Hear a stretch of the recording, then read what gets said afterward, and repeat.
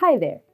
My name is Júlia and I'm going to tell you about my master thesis, B production measurements in proton-proton and lead-lead collisions at the LHC. For you to understand what I'm doing and the motivation behind it, let's start with the standard model. This is the most accurate theory built until today that includes all the known particles and describes their interactions. It includes matter particles, quarks and leptons, that compose the universe all around us, and bosons that mediate three fundamental forces. Let's focus on the strong force mediated by the gluon. This is the realm of quantum chromodynamics, one of the components of the standard model. The name, chromodynamics, indicates that we are dealing with color. But these are not your typical red, green and blue. It's easier to understand what color represents in particle physics by analogy with the electrical charge. Just like electrons carry this charge, quarks and gluons carry the color charge, a property that defines their interactions. The strong force will act upon such particles. Now an important concept comes into play: confinement.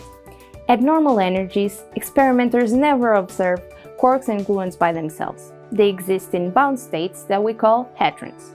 Certainly you have heard about protons and neutrons. These are two examples of hadrons.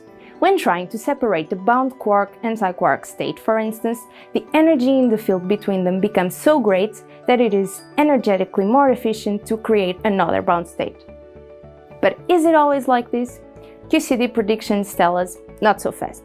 QCD predicts that at very high energy densities, at very high temperatures, the bound states basically melt, originating a small droplet of liquid that we call quark-gluon plasma.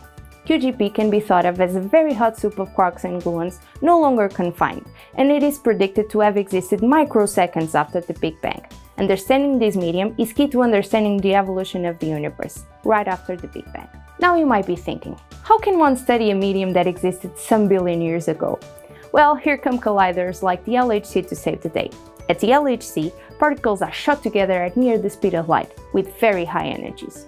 When the particles being collided are heavy ions, like lead, one can reach very high energy densities, and there is the formation of QGP. Here we have two nuclei formed by protons and neutrons colliding in a much messier way than if we were just colliding protons. Yes, it's true, we don't just open interdimensional portals at the LHC. But really guys, that is not a thing. Bottom quarks, because of their high mass, have to be produced in early high momentum scatterings. They have a surprisingly long lifetime, so they will live through the complete evolution of the medium. After expansion and cooling of the medium, those quarks will hadronize, forming what we call B mesons. These are composed by an anti-bottom quark and a different quark that determines if we have a B+, a B0 or a B sub s. But why am I focusing so much on these B particles? Well, the QGP is very short-lived, and we cannot access it directly. Instead, we use these B mesons as probes of our medium, trying to understand its properties by the way it affects production measurements. Recapping, B quarks are created very early in the collision, interact with the QGP, lose energy, and then combine with different quarks, forming B mesons. Our goal is to measure how many of them are produced. To make sure that we are just measuring the effects of QGP, we also measure productions in proton-proton collisions, where the medium is just plain old vacuum. Then we compute ratios between lead-lead and proton-proton productions, scaled by the expected number of binary collisions in this lead-lead case. These are called nuclear modification factors. One important factor is missing. How is the data being collected? Here we use data from the compact muon solenoid, one of the detectors at the LHC.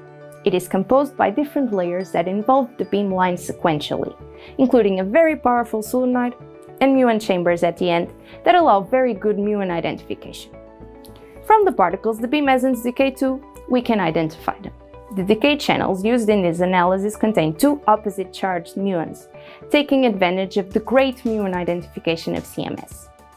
After a long analysis, we are able to calculate production yields in proton-proton and lead-lead collisions and the scaled ratios that include information about the properties of QGP.